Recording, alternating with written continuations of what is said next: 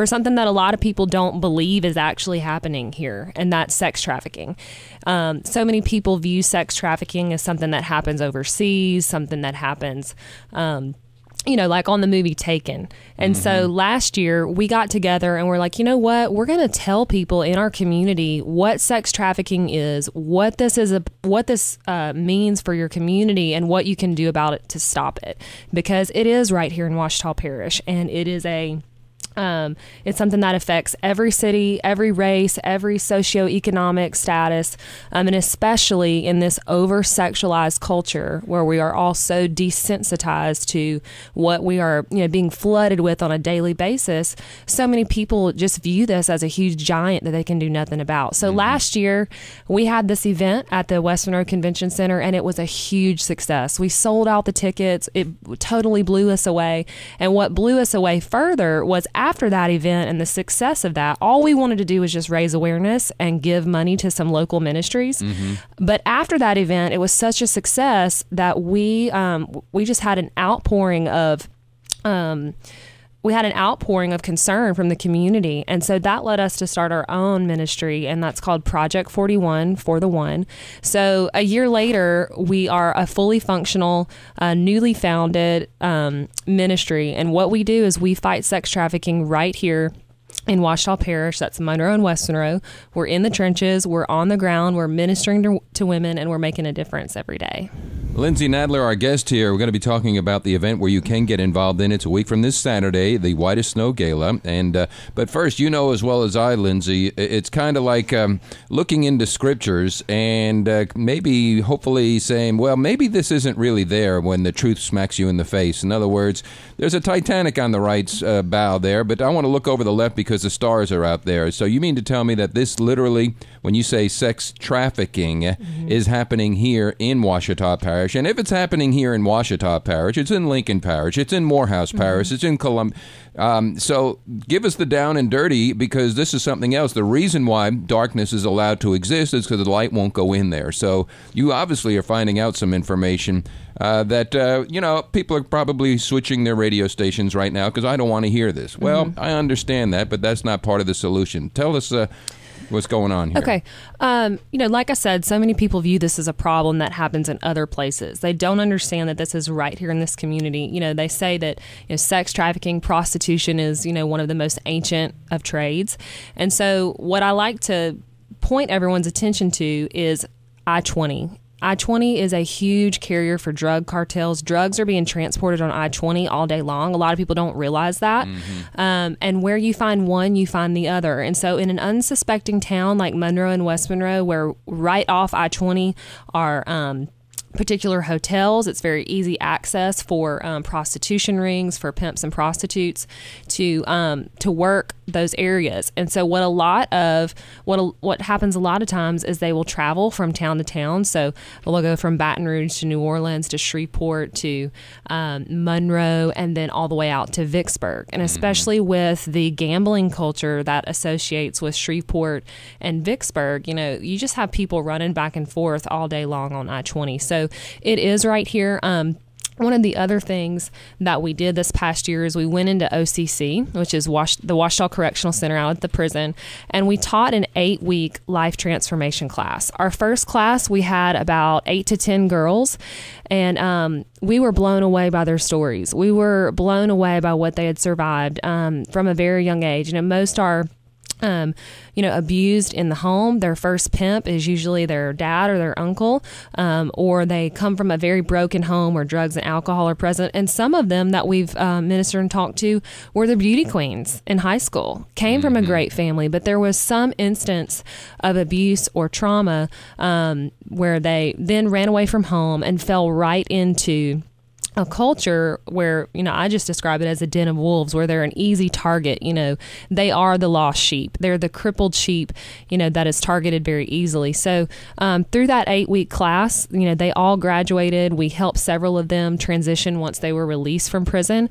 Out of that first class, we had a girl that was able to give birth to a healthy baby boy, and she was able to bring that child into the world with in a safe place, in community, and we threw her a baby shower, and she was able to get everything that she needed. We were also led to another girl in a very similar situation. She was able to get into a fantastic recovery program through one of our sister ministries in Shreveport, and she gave birth to a healthy baby boy. So when you think about it, our whole mission statement is rescue the one, value the one, transform the one. And our focus is on that every one person matters to Jesus. We say for the one, that's from the scripture, Luke 15, 1-7, where Jesus chases after that lost sheep.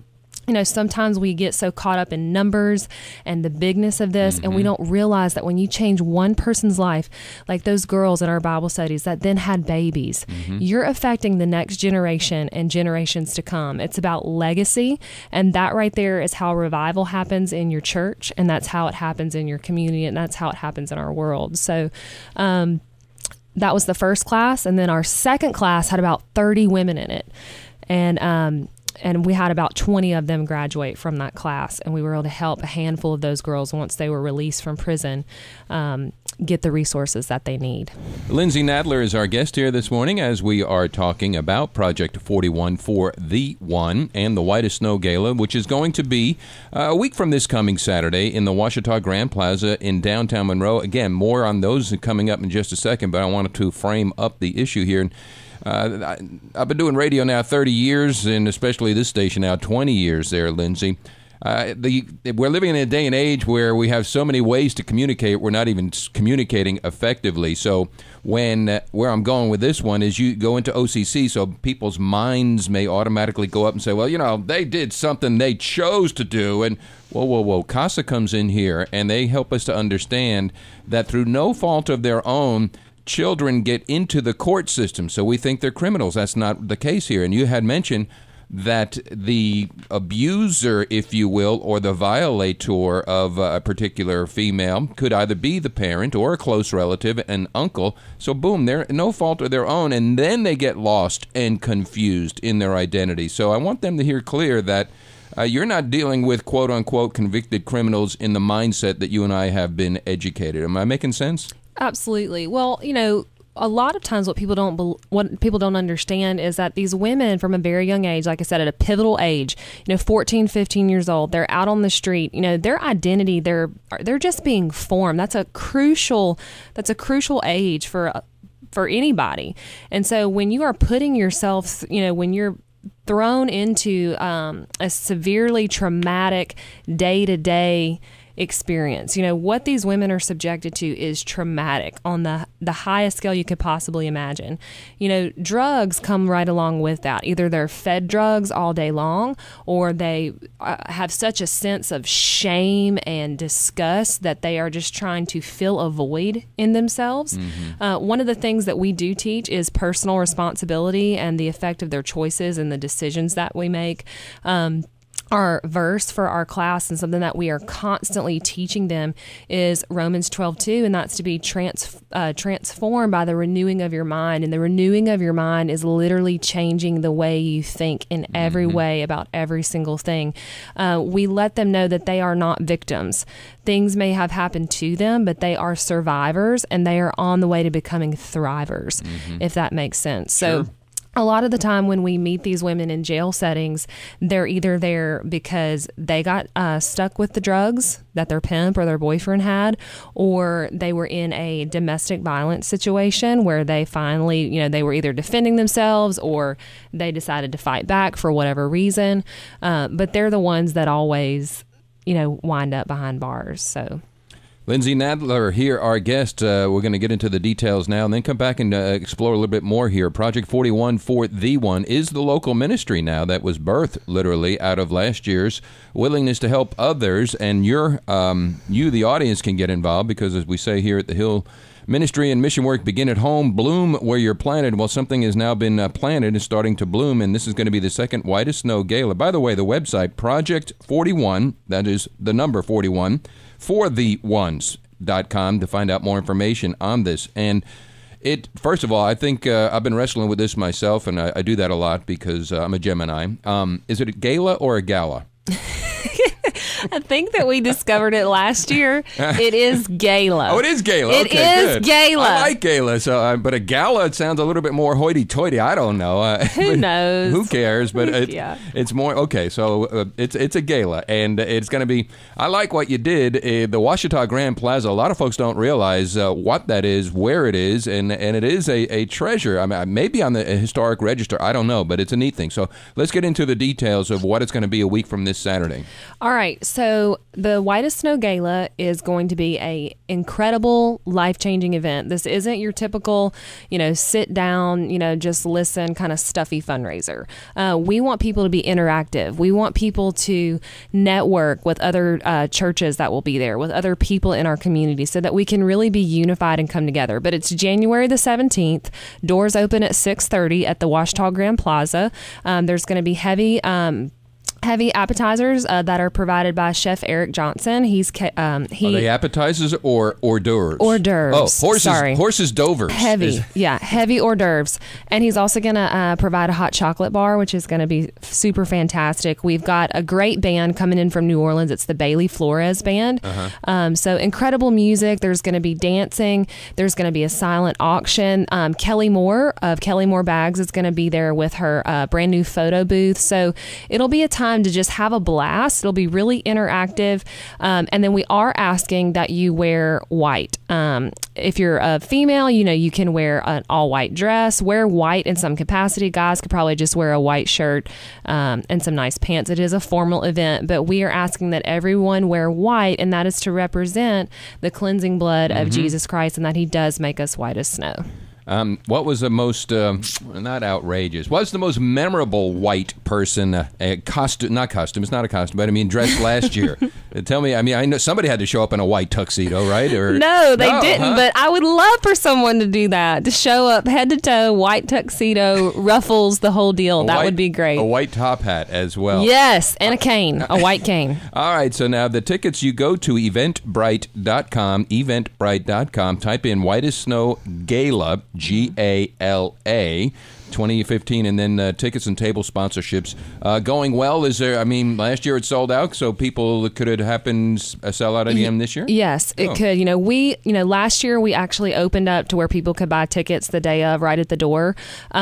Currently, tables are sold out, but tickets are going for $25.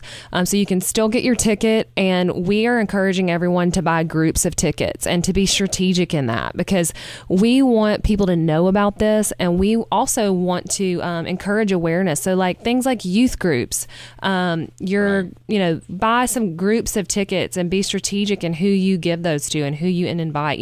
If you just decided to buy 5 tickets, bring yourself and invite 4 other people that you feel like, need to know about this or are around, people that are at risk, bring them with you. So that's what we're encouraging people to do right now. And you can go to our website, project41forthe1.com, or you can find us on our Facebook page, Project 41. And we have a super easy link to buy tickets. You can buy tickets in a matter of seconds from your smartphone. All right. You got time to hang or what? Yeah. We'll do another one. Let's stick around. Any question or comment? Lindsey Nadler is our guest here as we continue now on the Hill with Jeremy Camp. He knows.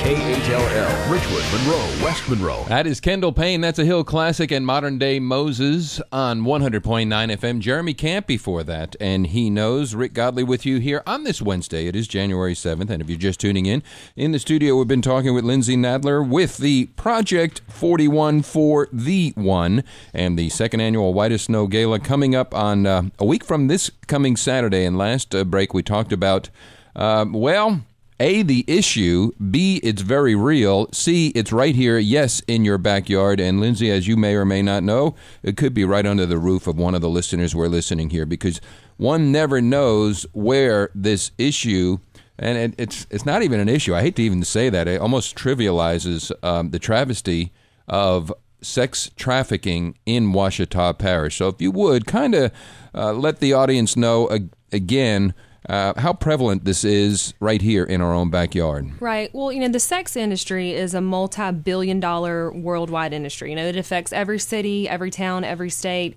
And, I like to give people a clear-cut definition of what sex trafficking actually is.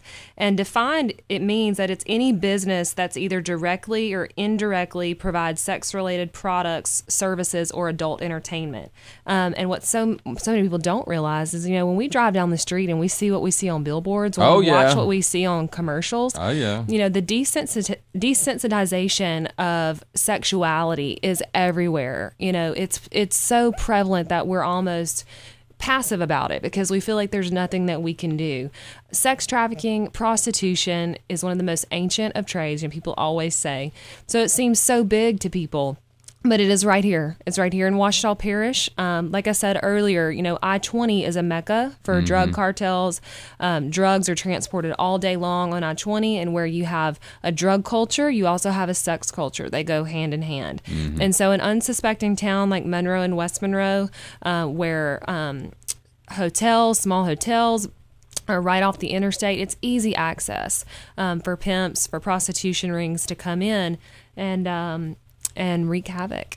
So, truck stops as well. Truck stops as well. They're more than just an economic boon to our area. But that being said, this week, a week from Saturday, the second annual White as Snow Gala, I kind of find it neat that last year a group of you came together with a heart to want to help others. And next thing you know, now it's like, ooh, you need to stay here and help the area. So explain what happened last year's White as Snow Gala, the inaugural one, Gala, and then now what's being birthed or has been birthed is that you are here now as a local ministry.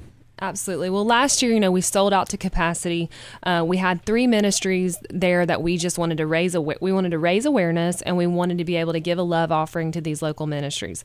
The gala totally blew us away. We sold out. We were able to give money, and we just had this hunger and desire and this outpouring from the community to do something. And so in a year's time, we are a fully functioning nonprofit organization. We're on the streets every day. We are, making a difference right in our community with women that have been trafficked, with women that have survived things that you would never even believe, that you could never even imagine. And we want to let them know that they are valued and that they can be transformed through the love of Jesus. And it's only through Jesus that any of this has been possible, that they're able to get the resources that they need. I could tell you story after story of how, Jesus has just showed up and been instrumental in every small detail to get these women to safety, to get them resources, to open doors for them for job opportunities, to be able to have babies safely and welcomed into a community of people that love them. And that is our whole mission, is to rescue the one, value the one, and transform the one. When we say Project 41 for the one, that's from Luke 15, 1-7. And it's in that scripture, Jesus leaves the flock and goes after the one lost sheep. And these women are the lost sheep. No one in society values them. They feel so ashamed. They would never set foot in your church. And so it's a gut check, for the body of Christ. It's a gut check for you. Will you welcome her with open arms? Will you tell her that she's loved? Will you tell her that she's valuable, not because of what her body can do, or not because of how she looks, or not because of what she does, but because she is a child of God. And so that's something that we are always teaching, that we're always saying, is that, God has value for you. We're born with a destiny and a purpose. And as you are transformed by the renewing of your mind, your life is going to change. And folks can get involved. The second annual White as Snow Gala is coming up, and go to eventbrite.com, type in White as Snow Gala, and you can get tickets there. Table sponsorships are sold out. To find out more about the ministry, they have their own website, project41fortheone.com, and a Facebook as well, to make it convenient for folks to find out more about you. I'm trying to think if there's anything else we could possibly say this morning to help you make this a not only success. Oh, I know what it is. Dream, vision, things beyond your wild. We talked about housing. I mean, it's almost like you have no idea what you asked for when you asked for. How can we get involved there, Lord? Right?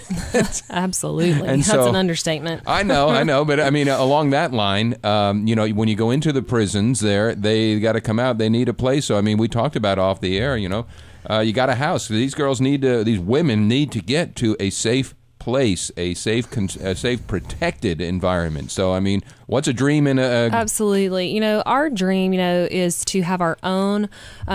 twofold, our own safe house and then our own long-term recovery home for these women. We are trained and mentored by a sister ministry of ours in Shreveport called Purchased. Have a very successful program. We believe in seeking wisdom. We believe in getting mentor and training, and we believe in doing things excellently, starting soon and starting small. But big picture, long-term, in a year's time, we want to be able to have this home because the level of trauma, what these women need is so deep.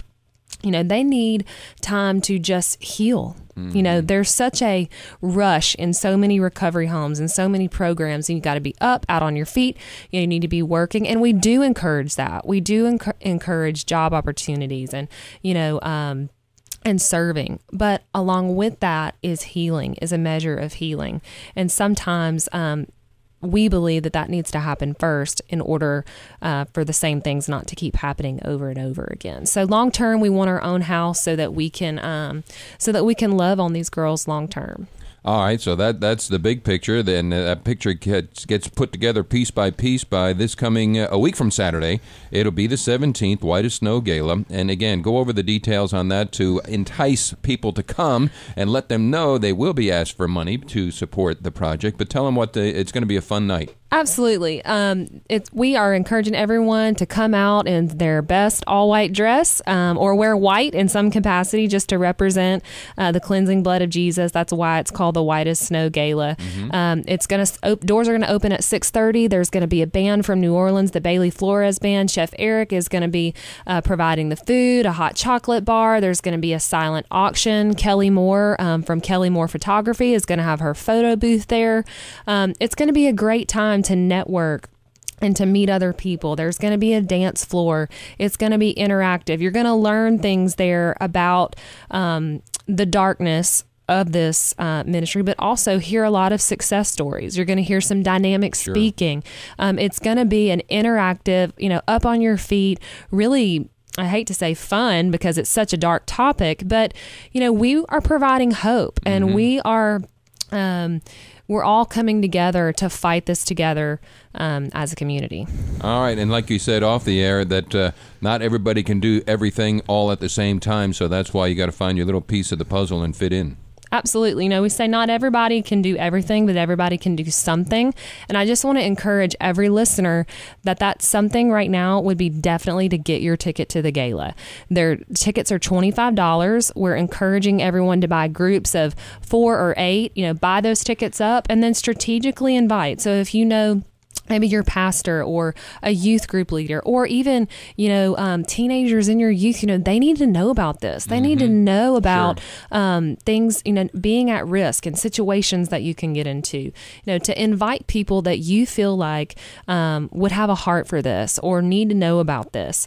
Throw them in your car, come to the event, and just come and learn and share hope with us. I heard it put this way, and I always give him credit. He's Greg Guthrie at CASA, and there's people are listening right now to you and me saying, I don't think I have a heart for that. That is your heart telling you actually do have a heart for it. Absolutely. You know what I mean? That's your brain trying to reason out that your heart is being pulled. And so even when if that thought even flashes across your mind, that means your heart is still tender. That's a good sign. Yeah. All right. Well, what else could we possibly say here this morning, Lindsey? I guess I'll just speak straight to the business owners that may be listening. Sure. Go for it. I mean, if you need a tax write-off, this is a great place to come and to invest in a ministry that you can feel confident in. We know that that's coming up. So, we are fully functional and ready to go with all of that. Well, and also I thought the silent auction, too. I mean... Absolutely. If you are a local business owner and you would like to give your services or have anything auctioned off, we do list all of our sponsors. We do list all of the silent auction donors. And so that'd be great advertising for you as well. So if you are interested in donating anything, please contact us. You can email info@project41forthe1.com or just send us a Facebook message. And maybe you want to volunteer your time, your services, your gifts, or maybe you want to partner with us financially. Those are the different ways that you can get involved. But even if none of that is for you, we absolutely covet your prayers. So I'm just going to ask every listener, if you feel led to just say a prayer for us, and we would be honored and we would greatly appreciate it. And they could be an advocate for the advocacy as well, and just talk about the ministry that is now, less than 1 year old, isn't it? Absolutely. Okay. All right. Well, Lindsey, thank you so much for your time, and I look forward to a good report. Okay. Thank you very much. Here's Family Force 5 now on the Hill 100.9 FM, and let it be love.